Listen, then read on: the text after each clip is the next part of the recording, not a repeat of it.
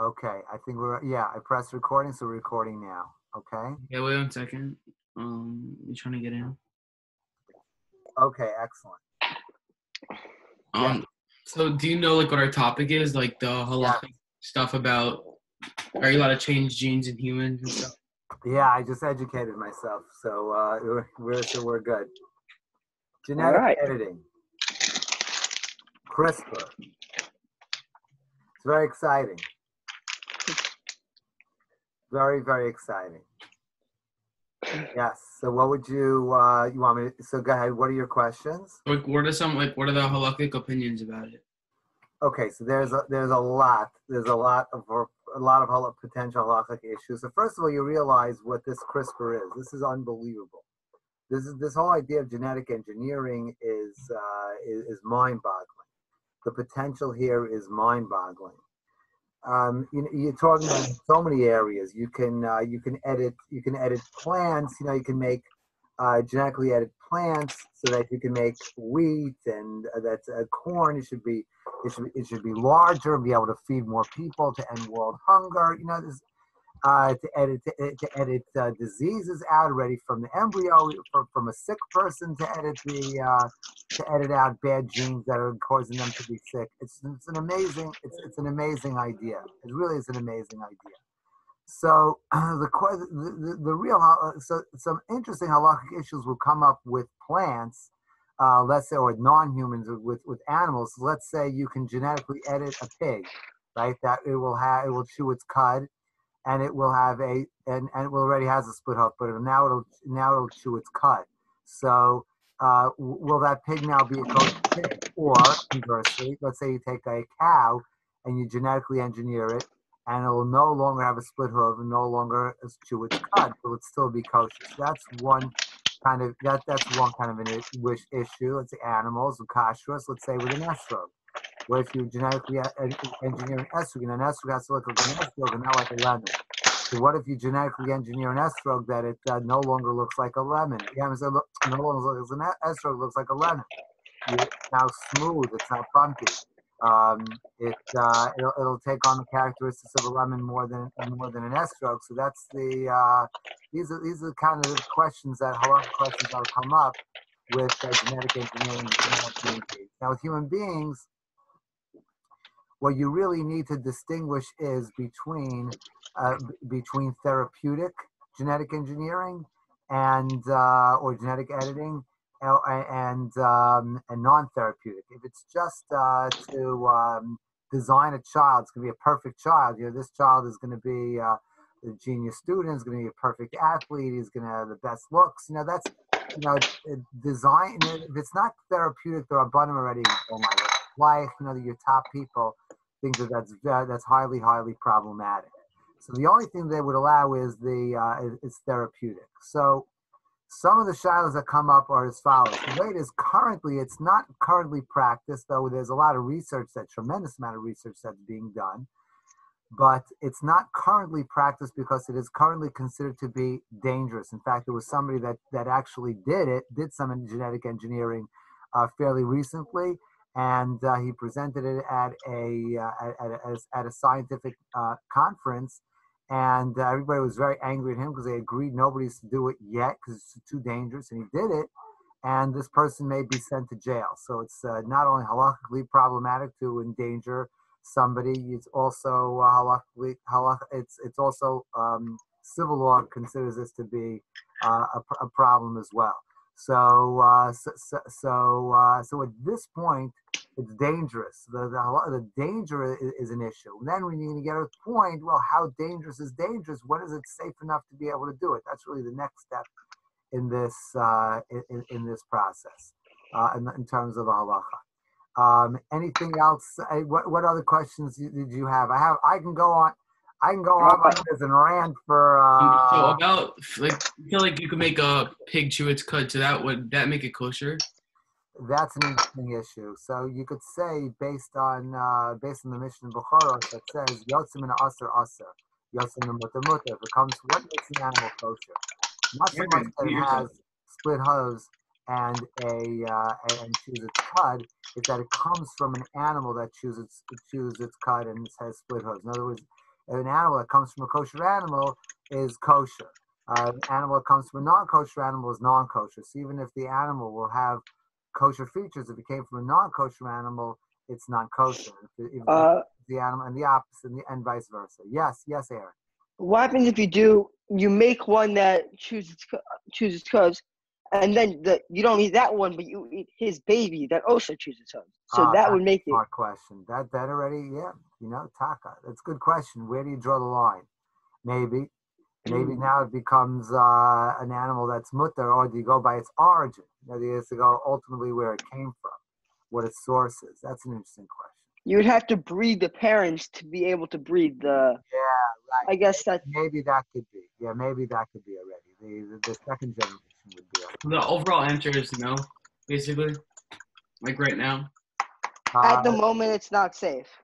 For humans. Aaron, mute yourself. For humans, but for animals, it's okay. So animals, it's okay, but it wouldn't make it kosher. Not for the first generation. The second generation is Aaron saying that might work. That taka may work. Yes. Okay. I don't know if there's anything else about this topic. Is there any other things that you're allowed to or not allowed to do? Tons. You know me. I could go on for a long time. So let me just try to give you some more of the issues that will that come up. So let's say, okay, so now let's talk about human engineering. So how do you human engineer? What you do is you're going to take genetic material from the mother, genetic material from the father, and you combine it in the lab. Okay, you combine in the lab. It's combined, and now you have an embryo. It's not yet implanted in the mother or the wife. It's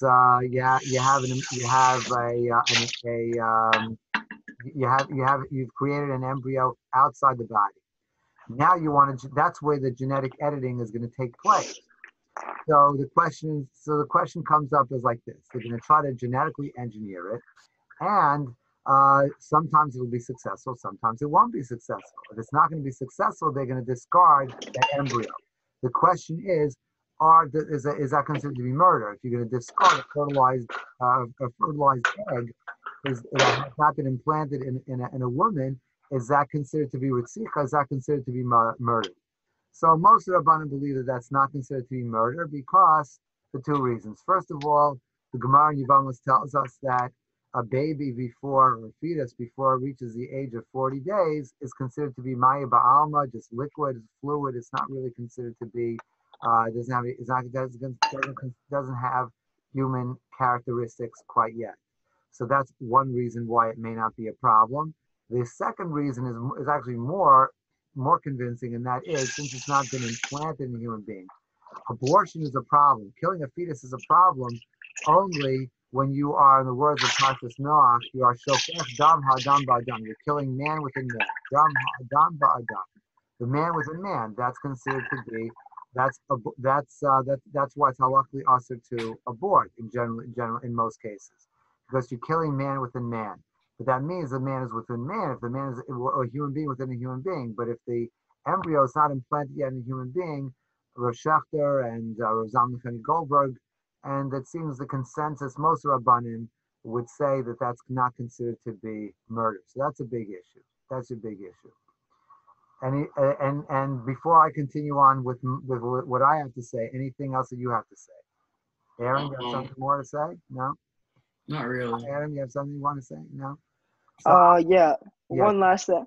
Yeah. So then would it be okay if you made, let's say, 25 embryos and only 5 of them were okay? You're saying that the rabbis would allow you to throw away discard the other 20. Yeah, that's right. Because it's not yet implanted in human beings. You know that pasuk. Gracious paraktes. Shofech dam ha'adam ba'adam. Right? That's the murder is the problem of abortion is your shofech dam ha'adam ba'adam. You're killing man within man. There's not a man within him. It's not a human being within a human being. It's not within a human being. If it hasn't been implanted, the embryo has not been implanted in a woman yet, you can discard it, even though it's fertilized. Right? Good? So that's a big thing. Let's move on to another thing. Some of the Rabbanim where a minority of Rabbanim were against CRISPR, genetic editing, because they felt that it's too much interference in Hashem's world. They felt it's analogous to the Isser Kilayim. Kilayim, you're not allowed to start mixing one species with another. I can't mix an orange with an apple and create an orapple, right, so to speak. That's specifically prohibited in the Torah. The Ramban writes, because that's too much interference in Hashem's world. Hashem has given us this world to improve upon, to enhance.